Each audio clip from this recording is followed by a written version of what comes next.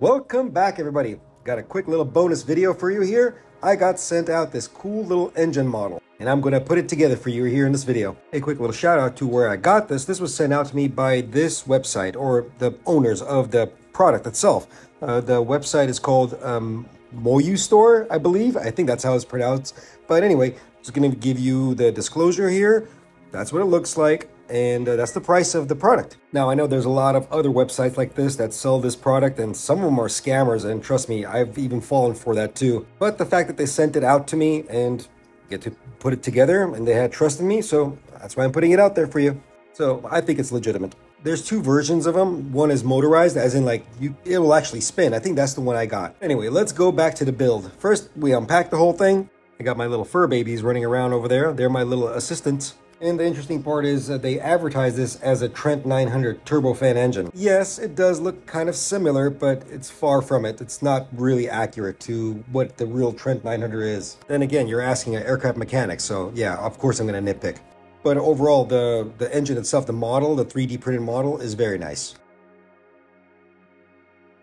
And I apologize, I have to do this on the floor because I don't have a workshop, I don't have a good table to work on, so might as well just put it on the floor. And trust me, my back is killing me. I'm paying for it today.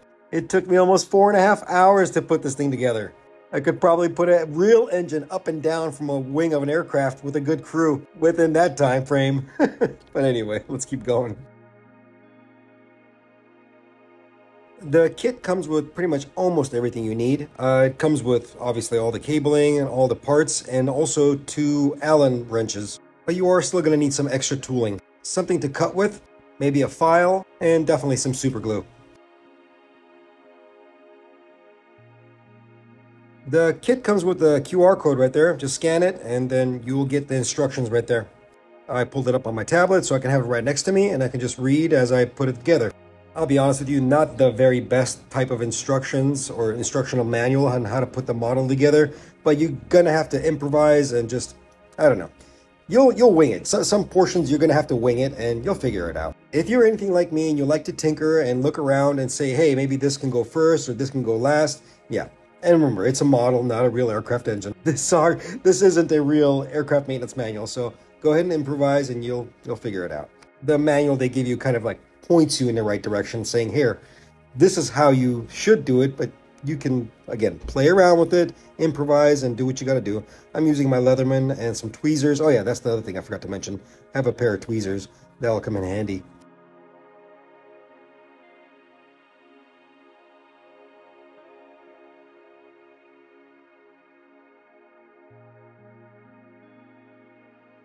One cool thing I did enjoy is how they labeled it. Look, if you look real close, it'll tell you the direction to install the majority of the components and numbering. So that's very helpful.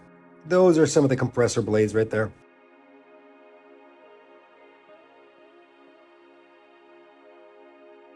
These are the stator vanes, and we'll cut those things out, those bars in the middle. But once again, nicely labeled. And just to give you a heads up, this is not an easy model to build. This is actually pretty challenging. Lots of small, delicate parts. So, be mindful when you're doing this. Don't be like me and break off compressor blades. You'll see that later on. So let's begin. The assembly of the compressor section first. Oh, interesting fact for you. If you guys didn't know, actual engines, real live engines, actually get built vertically. They stack the blades on top of each other. If they get to a certain level or a certain portion of the job of building the engine, then they will turn it horizontal. It's quite incredible to watch it. I've been in engine shops and I've seen it done myself, so it's really, really cool to see that. There's such intricate design that's built into the engine that most of us within the aviation community or the maintenance community would never even get to see it.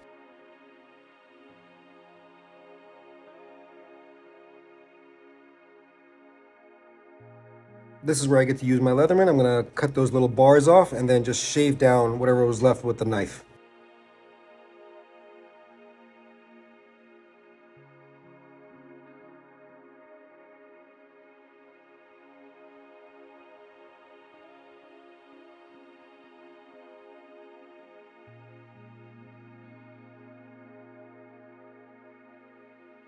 Don't worry, those portions are not visible where I'm shaving off, so a little bit of paint will come off. Don't worry about that.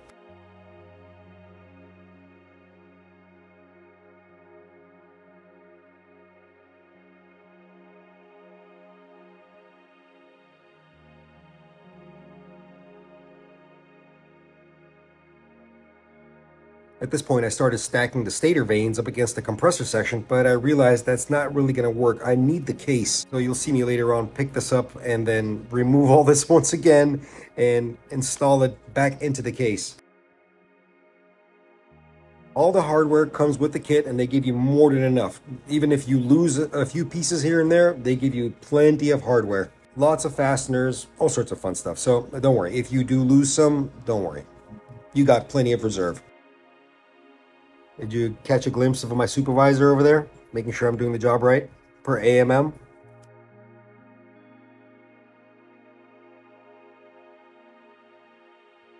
Okay, we got the compressor section built up, or the high pressure compressor built up. And that lower disc is, I'm assuming that's the high pressure turbine. Once again, the model is not exact. It's just a replica, but it's a nice representation. It's a good example. And you can see me fumbling all over the place. But anyway, let's keep on going.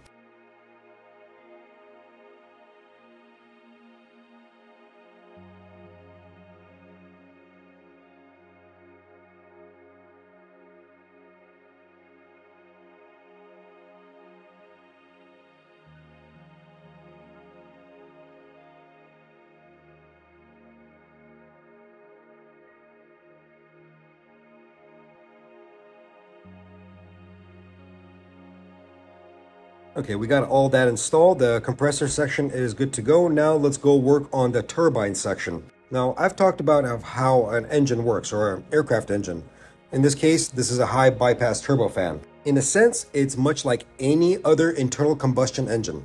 Intake, compression, spark, fuel, exhaust. The only difference within a turbine engine is that it's a continuous burn. Once you've ignited that flame, it stays alive because you keep feeding fuel to it. This is why aircraft engines use igniter plugs, not spark plugs.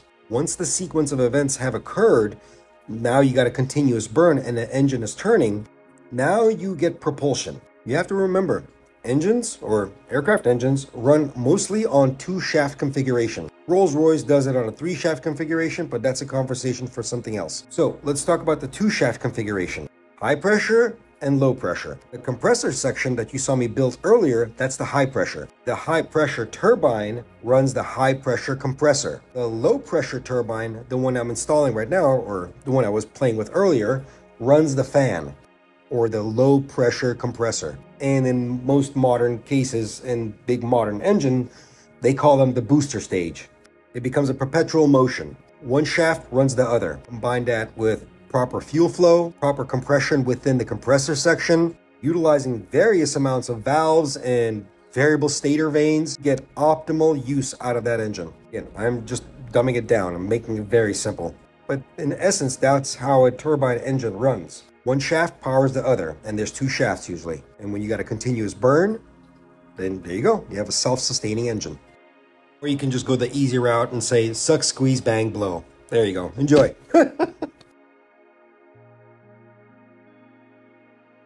All right, now it's time to put the fan together. This was a little bit difficult because it's a very tight squeeze in there, but I managed to do it with all my butterfingers there. I kept dropping screws left and right. Oh my goodness, I was getting so frustrated.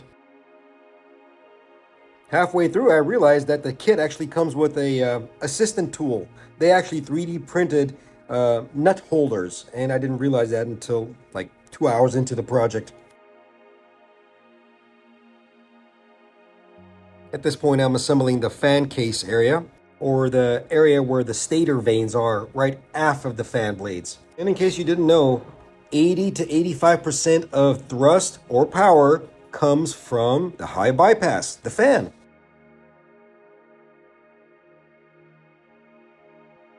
It's finally starting to look like an engine, isn't it?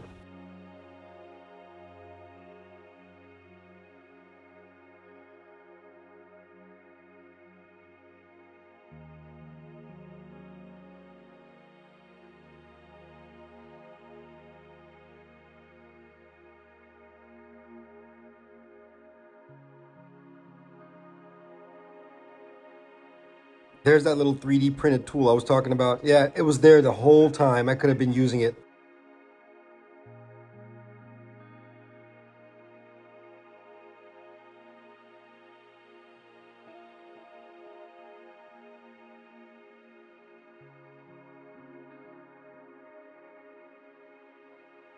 Okay, now it's time to combine the compressor section with the turbine section. There's also a shaft internally with a little bit of a gear that's gonna run the whole thing, because remember, this is the type of engine that's gonna spin. It comes with a little motor, and you'll see it at the end. It's kind of cool.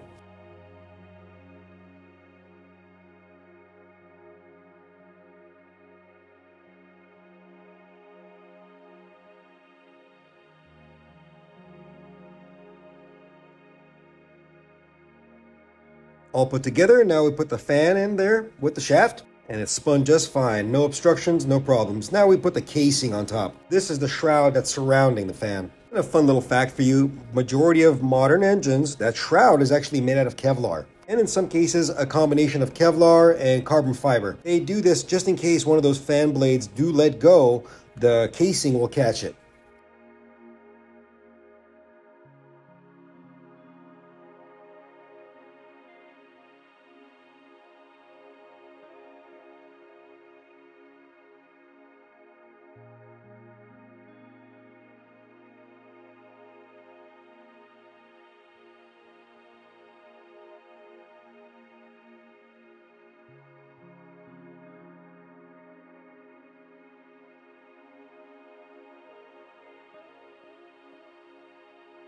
The interesting thing about this, it's opposing blade turn. I don't know why they built it. I guess it looks cool, aesthetically pleasing.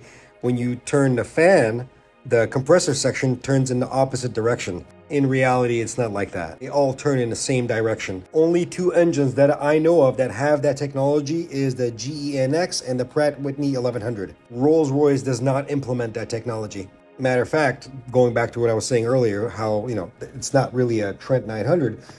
Trents, or the Rolls-Royce family, are very indicative of having a triple spool engine. That means you have 3 shafts. But once again, don't judge that for that model. It's just a model. It still looks pretty cool.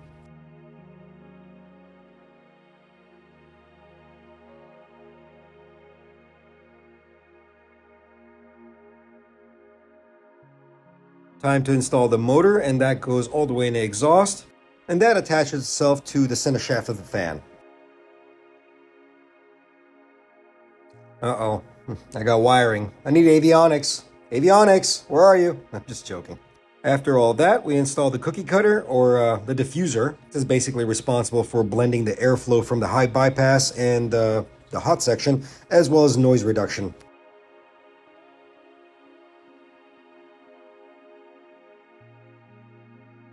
We're coming to the end of the build here. We're almost done.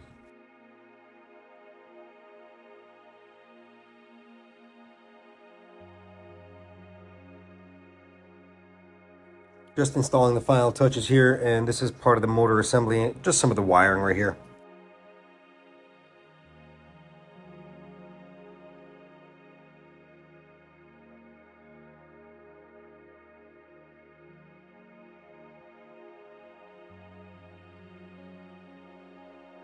I am convinced that one of the cats stole one of the fuel nozzles or an LPT blade. I can't remember, but here you go. Fully functioning, and it's running. And yeah, I know, it's spinning backwards. I have no idea. I must have done something wrong, but hey, it looks pretty.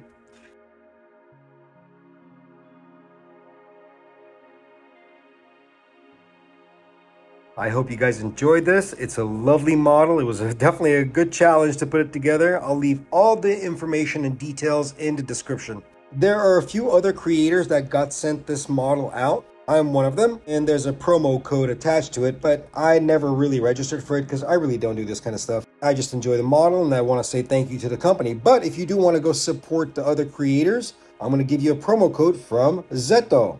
My good friend Zeto, or Tomas, you might know him. He's got a promo code. It'll give you a quick little discount, save you some money on this thing.